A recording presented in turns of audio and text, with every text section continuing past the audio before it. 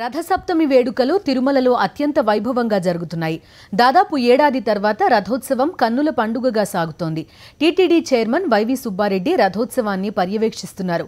భక్తులు కోవిడ్ నిబంధనలు పాటిస్తూ ఈ ఉత్సవాల్లో పాల్గొంటున్నారని వైవి సుబ్బారెడ్డి చెప్పారు. భక్తులకు ఎటువంటి ఇబ్బందులు తలెత్తకుండా అన్ని ఏర్పాట్లు చేసినట్టు తెలిపారు. మా ప్రతినిధి ప్రసాద్ తిరుమల నుంచి మరిన్ని వివరాలు అందిస్తారు.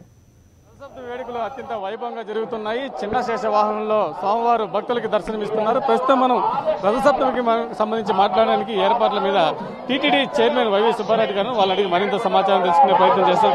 సార్, రథసప్తమి వేడుకలు అత్యంత వైభవంగా జరుగుతున్నాయి. దాదాపు ఏడాది తర్వాత ఇంత గొప్పగా జరుగుతున్నాయి. ఎలా? ఓం నమో వెంకటేశాయ.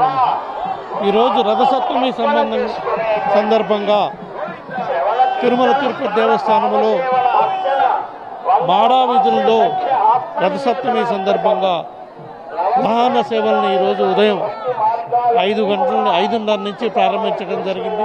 ముఖ్యంగా రథసప్తమి అంటే సూర్యుని జన్మదినం, సూర్యభగవానుని జన్మదినం. సూర్యభగవానుని జన్మదినం సందర్భంగా సోమవారం రథసప్తమి.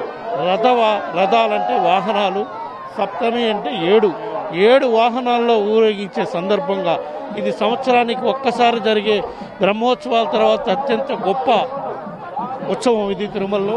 దీన్ని కరోనా నిబంధనలు ఉన్నా ఎటువంటి వాటిలో మనం కరోనా నిబంధనలు పాటిస్తూనే కూడా ఎక్కడా కాంప్రమైజ్ కాకుండా అత్యంత వైభవంగా మొట్టమొదటిసారి కరోనా వల్ల మార్చి 22వ తారీఖు 2020 నుంచి భక్తులకి సోమవారం దర్శనాలు రిస్ట్రిక్ట్ చేసినా సరే ఇప్పుడు ఈరోజు రథసప్తమి సందర్భంగా కరోనా వ్యాప్తి పూర్తిగా తక్కువ స్థాయిలో ఉంది కాబట్టి భక్తులకు అవకాశం ఇవ్వాలి అని మేము మా అధికారులు అందరూ బ్రహ్మాండంగా ఏర్పాట్లు చేయడం జరిగింది.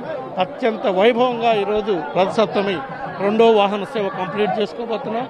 సాయంకాలం లోపు మొత్తం 7 వాహనాలు అత్యంత వైభవంగా సోమవారి రథసప్తమి సందర్భంగా నిర్వహించడమే కాకుండా మధ్యాహ్నం ఏకాంతంగా చక్ర స్నానం కూడా నిర్వహించడానికి చక్కగా అన్ని ఏర్పాట్లు చేయడం జరిగింది. సుమారుగా 1,00,000 మంది వరకు భక్తులు ఊహించిన దానికన్నా మేము కేవలం 50-60 వేల మందికి ఏర్పాట్లు చేశాం కరోనా నిబంధనలు పాటిస్తూ. కానీ భక్తులు 1,00,000 మంది దాకా వచ్చారు.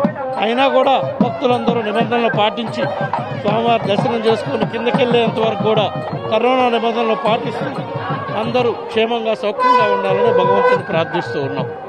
ఓం నమో వెంకటేశాయ. గ్యాలరీలో ఉన్న భక్తుల కోసం ఆహారం, నీరు అదేవిధంగా పైకి వచ్చిన భక్తులు, మాడా వీధుల్లో ఉన్న భక్తులు కానీ గ్యాలరీలో వెయిట్ చేస్తున్న భక్తులకు కానీ అందరికి కూడా సకాలంలో ప్రసాదాలు అందించటం, అన్నదానం ద్వారా అన్నం అందించటం, టిఫిన్ పెట్టే కార్యక్రమం చేయండి, పాలు ఇవ్వటం, పాయసం ఇవ్వటం, ప్రతి గంటకి 2 గంటలకు ఏదో ఒక విధంగా ఒక ఆహారానికి ఇబ్బంది లేకుండా అందించే కార్యక్రమం అన్ని చక్కగా మా అధికారుల సహకారంతో చేయటం జరిగిందని ఈ సందర్భంగా తెలియజేస్తున్నాం. మనం చూస్తున్నాం రథసప్తమి సందర్భంగా తిరుమలకు వచ్చిన భక్తులందరికీ కూడా పూర్తిగా అన్ని సౌకర్యాలు ఏర్పాటు చేస్తున్నాం. ప్రస్తుతం చిన్నశేష వాహనంపై సోమవారం దర్శనం ఇస్తున్నారు. దీని తర్వాత గరుడు వాహనంలో భక్తులకి సోమవారం దర్శనం ఉన్నారు. ఏడాదిలో గరుడు వాహనంలో ఉదయం పూట సోమవారం దర్శనం ఈ రథసప్తమిలోనే జరుగుతుంది. ఇంత పెద్ద ఎత్తున రథసప్తమి వేడుకలు ఇక్కడ జరుగుతున్నాయి. భక్తులంతా కూడా చాలా గొప్పగా ఈ వేడుకల్లో పాల్గొంటూ ఈ రథసప్తమిని విజయవంతం చేస్తున్నారు. టీటీడీ అధికారులు కూడా వచ్చిన భక్తులందరూ కూడా ఆహారం కానీ ఇది కానీ ఎక్కడా కూడా కొదవ లేకుండా అందిస్తున్న పరిస్థితి ఉంది. వీడియో జర్నలిస్ట్ పురుషోత్తంతో ప్రసాద్, సాక్షి టీవీ, తిరుమల.